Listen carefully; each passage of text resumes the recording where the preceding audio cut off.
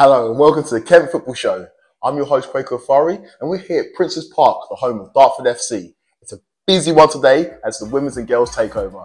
Make sure you put your feet up, grab a snack and enjoy the show. Coming up in the show, we speak to Kent and England superstar Alessia Russo about her journey from grassroots football to the professional game. There's behind the scenes action from Kent referees Kirsty, Dowle and Saunders at the DFDS Kent Senior Cup final at the Priestfield Stadium. Kent FA's Jeff Davies catches up with the Kent and Girls Ladies Football Leagues. We head down to Saunders Ladies FC to meet Gina Kendall, who we believe is the only female groundsperson in Kent. We learn about the HerGameToo movement and how clubs can get involved. Our very own Rebecca Moore catches up with Rising Stars FC to learn about their squad girls provision. It wouldn't be a show without David Webb's skills and drills. Then it's back to Rebecca Moore for an update on the only emerging talent centre for girls in Kent. We give you our top goals from this season's female cup finals. And lastly, Dartford women take on the Crossbar Challenge. First up, I had the privilege of talking to the Queen of the Backhill, Kent and England superstar Alessia Russo, and she told me all about her journey from grassroots football in Kent to the professional game. Let's check it out.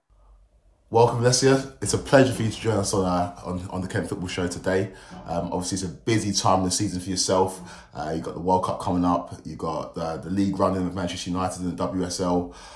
So we've got loads to talk about today. I do want to start off about your upbringing and where you grew up. Obviously, you grew up in Maidstone. You went to Simon Stock School and started playing football at Best, their football club, at a young age. Can you tell us a bit more about how you got into football? Yeah, I played with my dad and brothers. My dad ran a team down at the local park called West Farley, so that's how I got into it, and then used to keep going down there and get involved with all the boys, and finally one day they let me join in, and then from there I went to Bearsted and played there for a few years, and loved it and played for the boys and the girls team, and then got into academy football when I was a little bit older, but yeah, started playing on loads of pitches down in Maidstone, at my school as well. They were great and always supported me. So yeah, it was really, really great and I loved it. And you said you were playing from like a young age. Was it a case that you knew straight away that you were better than most people you were playing up against? I'm not sure I would say that, but I knew that it was something that I was good at and I loved doing. So it was something that I wanted to just commit everything into and see where it took me and what happened. And obviously you've been incredibly successful in your career thus far, and you know the structure of football in Kent very well, obviously growing up there. What advice would you give to any players in Kent to stay motivated and to pursue playing football, especially if they encounter problems when it comes to accessibility in terms of playing football in Kent? Yeah, I think that's something that we're really trying to push as players right now. We want to make sure that every young boy and girl has a route into the game. So it's something that we're fighting for, to make sure that we don't miss out on any future superstars. But I think my advice would be just take every opportunity and yeah, don't miss out and just enjoy it. I know that sounds simple and easy, but at the same time, it's easy to forget sometimes when things get really competitive. So just enjoy it, work hard and have fun with it. Obviously, a huge part of your story is your involvement in the Euros. I was there for some of the games. I was there for the final where you guys won the trophy. It was amazing, incredible scenes. And we've seen participation in women's football and girls' football increase by 19.4% as a result of the euphoria surrounding the achievement of you guys winning the trophy. What would you say to a young person that's never played the game before in terms of getting into it and being inspired by players like yourself? Yeah, I think why not try it? I think it's important that we were given the stages that we needed in the summer and we went out there and people could see how good the women's game's become. So I think, yeah, it's nice to finally get the recognition of things that women's football's deserved for many years. And with obviously the Euros and the World Cup coming up, it's no better time to be involved in women's football. And the FA have a couple of fantastic programmes to get more girls into the game. And since the Euros, Kent has seen the number of centres for the Weetabix Wildcats increase to 72 and the squad girls increased to 24 across the county. How important do you feel these programmes are for getting girls involved in the game? Massive. I think it's really, really cool to see the numbers increase so much.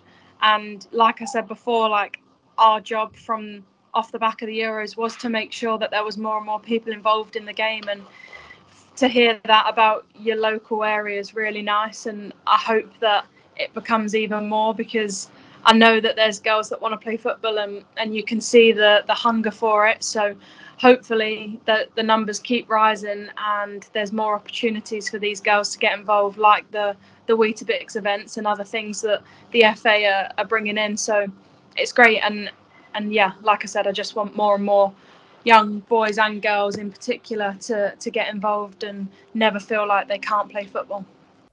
And the increase in participation is directly related to achievements, and you've had a number of achievements in your career. Obviously, we've talked about the success of the Euros last year. What would you say your biggest career achievement has been so far? Oh, it has to be winning the Euros. I don't think anything can match that this far. I mean, I hope to go on and win lots more trophies, but yeah, right now, definitely the past summer. And you said you hope to go on and win more trophies. There's a huge one on the horizon. There's a World Cup in the summer. Hopefully I'm going to be out there to watch you guys hopefully lift it for the first time. How excited are you for the World Cup, and how do you think you guys should be rated in terms of up against the other serious contenders at the World Cup?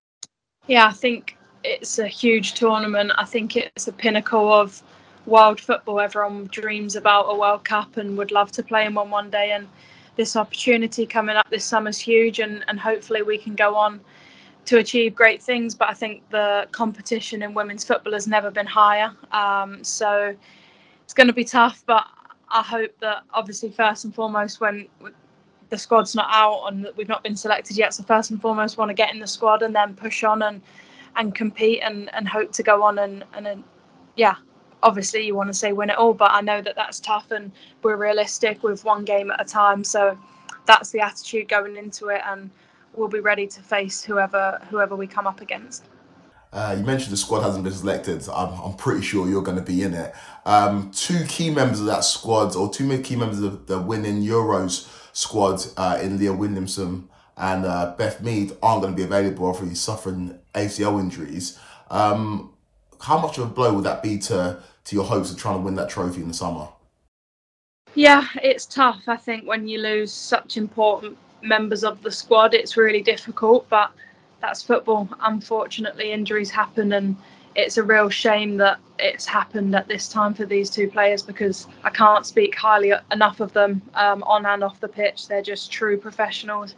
So especially Leah's is a bit rawer right now, but yeah, it's really sad to see such top players get taken out of biggest tournaments where they belong.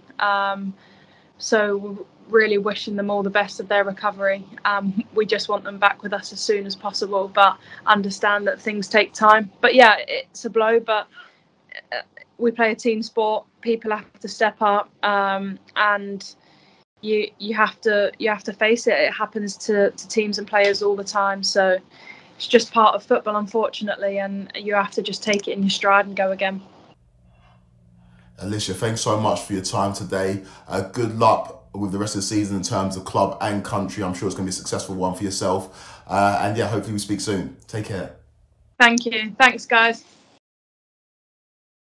A massive thanks to Alessia for sharing her journey with me, and good luck in the World Cup. I'm sure the Lionesses can bring football home again. Last month, we hosted the DFDS Kent Senior Cup final at Priestfield Stadium in front of over 2,500 fans. Cup finals aren't just a big occasion for the players on the pitch, but also the officials. So we went behind the scenes with Kirsty, Dowle and Saunders as they prepare for their big day. Hi, I'm Nick, Referee Development Lead at the Kent FA, and we're here at Gillingham Football Club for tonight's DFDS Senior Cup final. Credit to both teams for getting to the final, but we mustn't forget the third team. 4 of our senior match officials have been selected and appointed on merit to take charge of tonight's final. We've brought our cameras along so that you can have a behind the scenes access and see what goes on.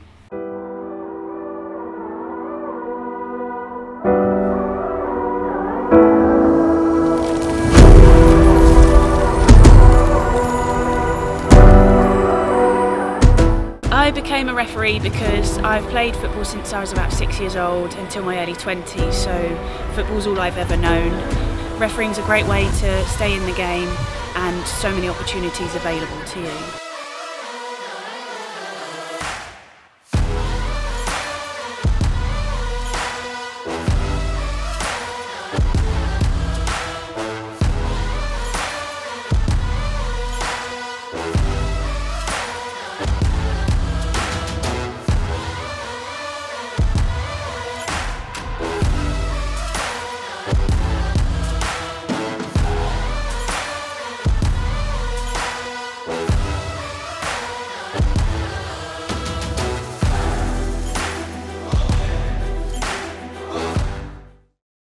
Wow, what an evening. And it's definitely interesting to see the game through the referee's eyes. If you're interested in picking up the whistle, then make sure you drop us an email at referees@kentfa.com. Next up, we caught up with the Kent Girls and Ladies Football League. Hi, this is Jeff Davis, Head of Development and Investment at Kent FA. I'm here with Lee Willis, who's the Chair of the Kent Girls and Ladies Football League. Lee, it's great to have you here today. Thanks, Jeff. Good to be here. So can you just tell us, for those who don't know, a little bit about your league and what some of your plans are? Yeah. So the league's been going since 1995. We've gradually grown the league, certainly in the last sort of 10, 15 years, where the women's game has become, really prevalent everywhere, and the awareness is huge. We're hoping to carry that momentum on and keep growing. This year, we've had a record number of teams enter, 330. We've had over 4,200 players. Like you say, we're one of the biggest leagues in the country, if not the biggest in the country, indeed, Jeff, I believe. So for us, we want to carry that momentum on into the coming years. And we've already got 10, 12 new clubs that are going to come in and hopefully into some teams as well. I'm a Kent club who want to work in this area. What do I need to do? Who can I speak to? Kent FA. Reach out to the Kent FA.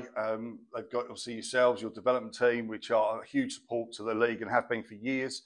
They've always got some great advice to use. Us as a league as well. Reach out to us. We're always happy to answer your questions and give you some insights and help you and hopefully get you on the pathway to having that female section within your club. Or local clubs. Have a look on the league website. There's clubs around you, no doubt now, spread across the whole county that offer female football. Reach out to them. Have a chat. Why should I do it? Why not? It shouldn't be, why should I? Why not? It's inclusive. We've got to be out there now. Clubs are growing all the time, and you need to be offering more pathways, more opportunities to the female game. Someone tells me that you're unfortunately stepping down as chairman of the league. So just tell me, what has the last few years meant to you? It's been fantastic to me to see the game grow as much as it has. Certainly in the last sort of, like you say, 4 or 5 years, it's just been phenomenal. And all that hard work that the committee has put in over that time, looking at different ways to grow the game and really supporting it, has really, really helped. And it's just amazing to be basically, I think, at the top now. Biggest league in the country, I believe, Jeff. So I don't know if I've mentioned that, but it's fantastic, and hopefully it will carry on. Last question. Yes. Prediction for the World Cup? Well, England, of course, Jeff. Lee, thanks very much, and thanks for everything you've done. Amazing stuff there. And if you're interested in setting up a women's or girls team at your club, then make sure you drop us an email at development@kentfa.com, and we'll be happy to help you every step of the way. Now, the football season may just have finished, but as you can see behind me, preparations are well underway for next season. So Kent FA's Aidan Ainsley caught up with Gina Kendall, who we believe is the only female groundsperson in Kent, to find out what goes on in terms of maintaining pitches at a grassroots level. So Gina, thanks for having us down here to Sellinge on what's a really lovely day. Can you tell us a little bit about your involvement in football and I guess how you got started? Yeah, I've been playing football since I was 9 years old.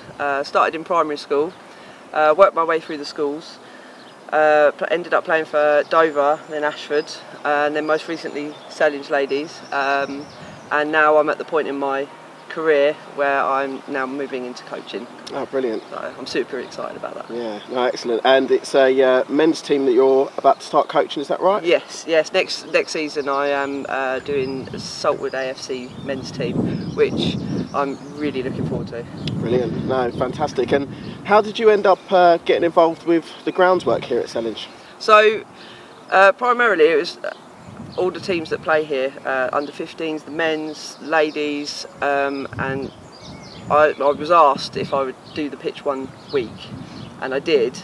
It was very hard, and then I ended up doing it more regular, just so everyone could play football. Yeah. And it's turned out it's actually quite therapeutic as well. Yeah, and also you did that for a huge tournament that you ran. Was it last summer? Last summer, yeah. I ran a massive tournament, and that was my first doing the grounds, making sure they were prepped and ready for this tournament, because it was a lot of teams. Yeah.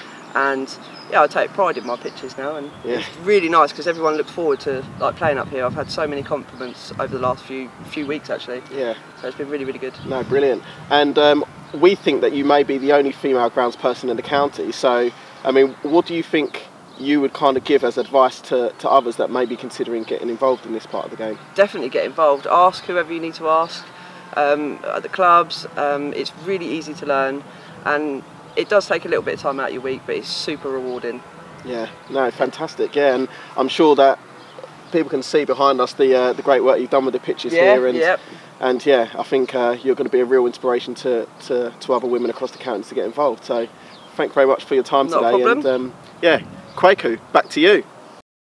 Cheers, Aidan, and a massive thanks to Gina for sharing her inspirational story. If your club needs any advice when it comes to pitches, make sure you drop us an email at development@kentfa.com. Next up, we caught up with Georgie, who's the HerGameToo ambassador for Bromley FC, to find out more about that important campaign and about how your club can get involved. Hi, I'm Georgie, so I'm the Bromley FC HerGameToo ambassador. I'm just going to talk a little bit about HerGameToo and how to get involved in the campaign. So, HerGameToo is a campaign that's been running for nearly 2 years now, back in 2021, and its main aim is to help eradicate sexism within football and really support women and girls who go and watch games, whether that's men or women's games, and who want to play the game. So it involves a group of ambassadors from a range of clubs, from Premier League, EFL, all the way down to non-league and grassroots as well. And what they do is they help support women and girls who go and watch football, and just try and get that message out there as much as possible. So really what we kind of want to do is just to spread that message as much as possible, and a way to get involved, if you come and speak to me, my contact details are on the website, or our Gillingham Ambassador page. We can help to get some more grassroots clubs partnered up, or to get some other non-league clubs partnered up, and it's really just to help promote the message and work together. So like I said, our details are on the website, and we'd be really pleased to hear from you. So thanks. Amazing campaign. And to find out more, make sure you head over to their website at www.hergametoo.co.uk. Now, in Kent we have 24 squad girl centres that provide playing opportunities for girls aged between 12 and 14. So Rebecca Moore caught up with Rising Stars FC to find out more about these sessions. So I'm here in Canterbury with Catherine and Nat from Rising Stars for their Squad Girls session. So why did you guys decide to set up Squad Girls?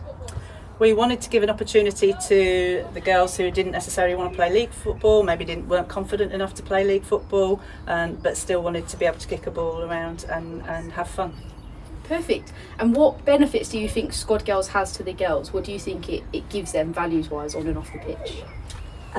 They have developed some great friendships. Their confidence has increased, certainly with a couple of our players, and it gives them extra training time when they're playing for their otherwise team. Yeah. Fantastic. And do you think with this age group, do you think it helps them with off the pitch things as well? So does it tie into maybe their leadership, things like that, or do you think it's mostly benefits on the pitch? I think any leadership skills, obviously it gives them a chance to. One of the things I like the most about a squad is that you ask the girls what they want to do. So sometimes they won't all want to do the same thing, but squad allows you to set up different activities for different players, and that just keeps them enjoying it more when they get a say in what they do. And this group certainly seems to love it. So. Fantastic. And I mean, you do some really great things down here, and the girls obviously keep coming back, but why do you think they keep coming back to a community session like Squad? It's quite a small group, we've got small numbers, but that just means they've all got to know each other quite quickly, I think, and they just they feel relaxed with each other.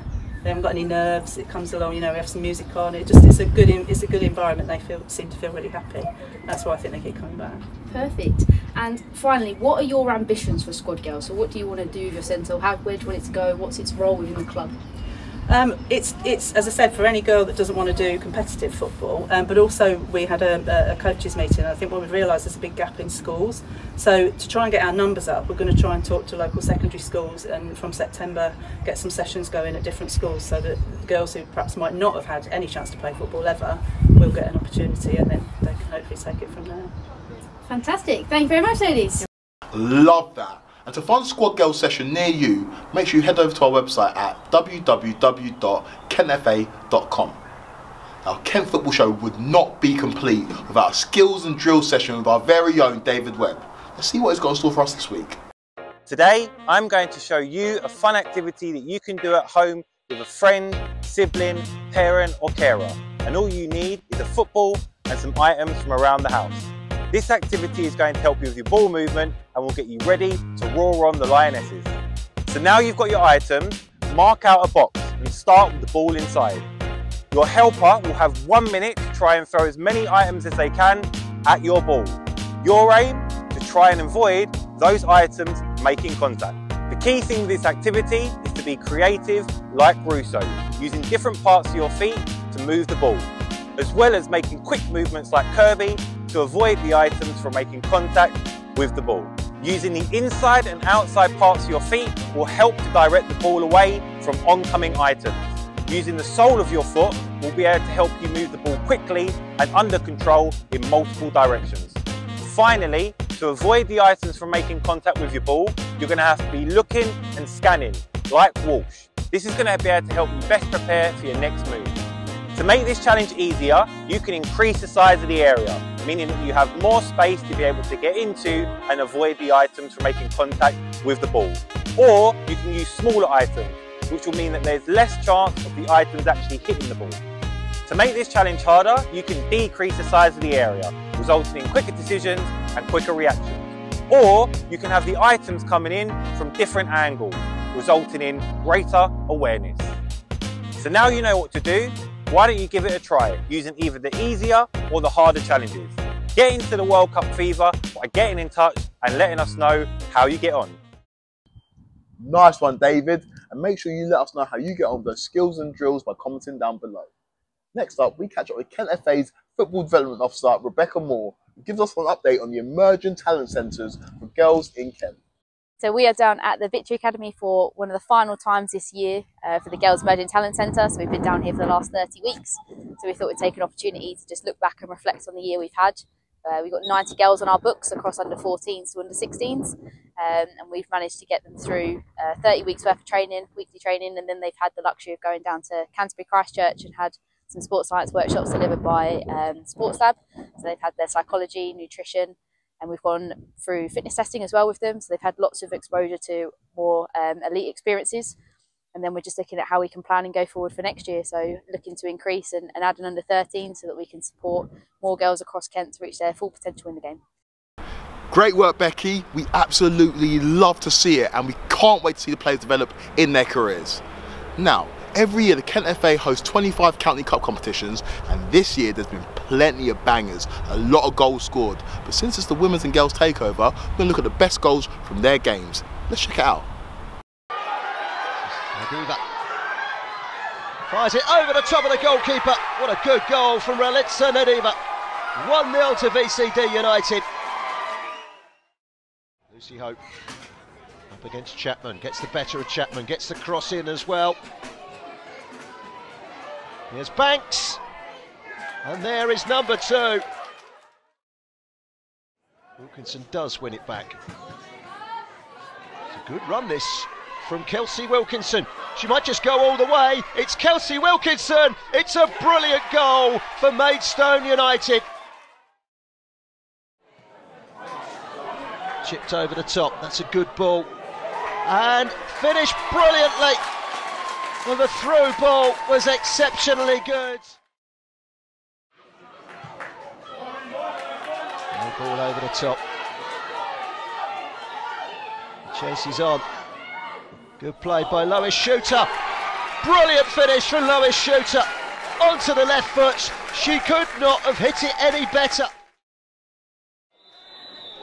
Madison Massey. Super penalty. High over the top of Emily Orchard. Powers it home. And it's Sevenoaks 0, Sittingbourne 1. That's a great through ball from Natalie Graves to the left-hand side. Wybrow, 1-1. Amy Wybrow saw the goalkeeper coming out and she was cool and she stayed composed. Creswell. Mary Bashford comes inside. It's Bashford. It's 3-0. Mary Bashford hits a screamer into the top corner.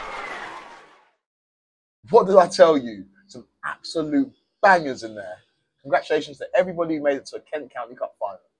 Last up is the main event, what you've all been waiting for, the Crossbar Challenge. And this week, it's the turn of Dartford Women FC. Let's see how they got on. Hi guys, we're here with Dartford Women's Football Team. Yay! We're here for the Crossbar Challenge, and they've got 1 minute to see how many times they can hit the crossbar. The record at the moment is 5. Let's see how they get on. Well, I'll count you in, I'll count you in.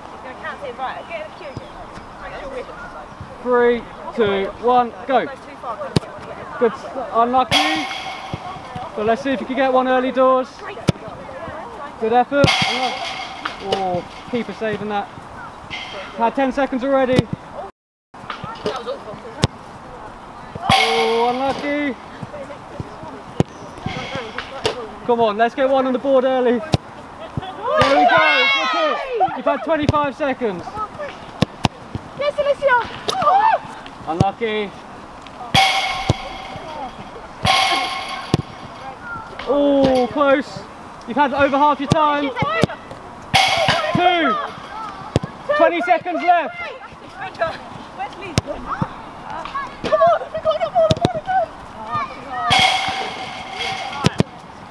10, 9, 8, 7, 6, 5, 4, 3, 2, there we go. And that's time. I think that was 3. So, Dartford women's team have got 3. There's 5 still the target to beat. Let's see if anyone else can beat it. If you want to have a go, get in touch. Thank you. Oh, solid effort from Dartford women, but they only got 3, so it means that this year's joint Crossbar Challenge champions are Barmin Youth and Kent Sands United. Congratulations, guys. But if you think that your team could do better, make sure you drop us an email at info@kentfa.com for your chance to be featured next season. And unfortunately, this is the last episode of the Kent Football Show for the season. It's been an absolute pleasure. Thank you to everybody who's been involved in the last 3 episodes. Thank you to yourselves for tuning in, and we'll see you next season.